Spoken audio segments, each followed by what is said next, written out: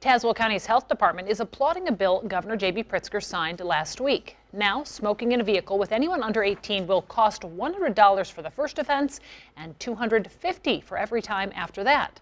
But Tazewell County Health Department says what happens to children as a result of secondhand smoke is what's most important. Children that are exposed to secondhand smoke are much more likely to experience inner ear fluid on their inner ear, so they have a lot more ear infections. They trigger asthma attacks, and then it also can be a contributing factor to SIDS. This new law is already being enforced. More cases of vaping lung are being reported by federal health professionals. The CDC and the FDA say that as of August 27th, 215 possible cases have now been reported by 25 states, but more are under investigation. They say it does not appear the cases are linked to one product, but many of the patients have reported using e-cigarettes containing THC. In many cases, those patients experienced symptoms gradually, including shortness of breath and chest pain before they were hospitalized. At this point, the only advice coming out of this investigation is don't buy vaping ingredients on the street or modify the device. An Illinois man died from a severe respiratory illness last week and had recently vaped. If you want Peoria-made goods, there's now a website for that. Launched last weekend, it's peoriama.de. It's intended as a one-stop shop for locally made goods. The web designer believes it will appeal to a lot of creative types, including the kinds of sellers you might see at a farmer's market. Anybody here in the region that makes things, whether that be a 3D printed object or a laser cut thing, or food like Joe with 309 Cultures, or an artist that might be selling one or two paintings. Under consideration for a good 12 years, he believes this new website can be a stepping stone and pathway to growth for local entrepreneurs. He says it will offer them a place to see their wares without having to set up their own websites or rental spaces. You may have noticed some metal creatures popping up across Peoria. It's not an invasion. They're coming from a local artist. One of my daughters and I just drove by one and noticed it the other day. Stephanie Rodriguez joins us live in the studio with how these critters came to be. Stephanie? Well, Caitlin, Tyler, these are just some of the huge sculptures here behind me on the monitor that are grazing the city, thanks to Nick DeCaro. And he tells me his alter ego is helping him sell his art for thousands of dollars. I caught up with Nick today as he worked on finishing this elephant on his front lawn. His alter ego, who he calls Monte de Gallo, is the namesake behind his company, Sculptures by Monty.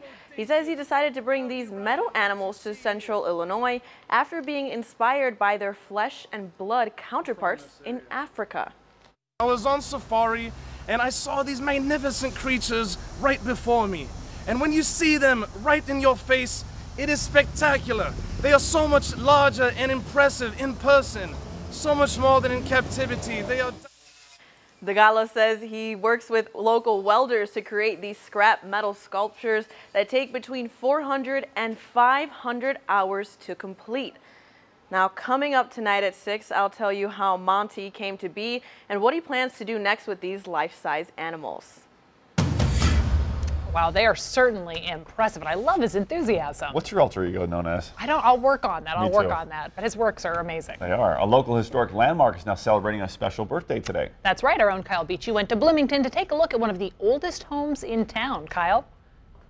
If you've driven down Taylor Street in Bloomington, you may have missed this piece of history and not even realized it. The historic Scott Vroman house has been here for 150 years. It was built in 1869. The first owners were Julia and Matthew Scott. It stayed in the family when their daughter Julia married Carl Vroman, who was an assistant secretary of agriculture under Woodrow Wilson. Now the historic home operates as a bed and breakfast owned by Pam Kowaleski and her husband. We fell in love with the house, basically. It's a joy to have different guests come in from all over the world. Much of the home is original, including the hardwood floors that creak with every step, and the Edison lamps in the parlor. Coming up, I'll show you some of the most historic pieces of furniture in the home, including a dining room table that one of our past presidents may have sat at. In Bloomington, I'm Kyle Beachy, 25 News. All right, Cal, thank you. The question tonight is, should you be eating outdoors or in? Will we see some rain? Good question. For that, we turn things over to Jesse Gwynn, filling in for Chuck tonight. So what's the answer, Jesse? Well, so I think we're going to be dry, which is good news, especially for you football goers. First week of Friday night football action here in Central Illinois. Let's take you outside as we've got dreary looking conditions, but again dry. There's uptown normal 71 in uptown nearby at Central Illinois Regional Airport. Same story in Peoria as well. Most of us teetering around that 70-degree mark. Radar and satellite looks like this. You can see the cloud cover. It is thick. But we're dry. As we see that rain off to our south, I think that complex of showers and storms stays south of I-72, so anything here in Central Illinois should be dry. Tonight just feels a smidge humid out there. Let's talk about the tropics. Hurricane Dorian, a Category 3 with 115-mile-an-hour winds right now. Here is the latest from the Hurricane Prediction Center. Not good news for the Bahamas and for eastern Florida. Still looking at a possible Category 4 on the eastern coast of Florida, with most of the state to be affected somehow. And again, this is still a ways out, but it is something that folks are taking seriously, especially as we go into our Labor Day weekend for the folks there in Florida. So we'll continue keeping you up to date with the latest on that. Plus, the latest on our forecast coming up, that Labor Day weekend outlook. Temperatures are climbing. I'll tell you about that. Plus, if there's any rain in store, it's all coming up. Caitlin. Thank you, Jesse. And getting back to Dorian now being that major Category 3 hurricane, it is growing, fueled by the warm waters in the Atlantic. Right now, the National Hurricane Center is predicting it will make landfall Tuesday morning along the Florida coast, and that's where Jay Gray is tonight. A flurry is building across the Florida peninsula. Not the winds and rain from Dorian. The storm's still well off the coast. No gas? Okay, there. The rush right now Water's on the right, there's the line. is millions of residents across the state stockpiling food, water, supplies, and preparing while they can for what's expected to be a violent storm.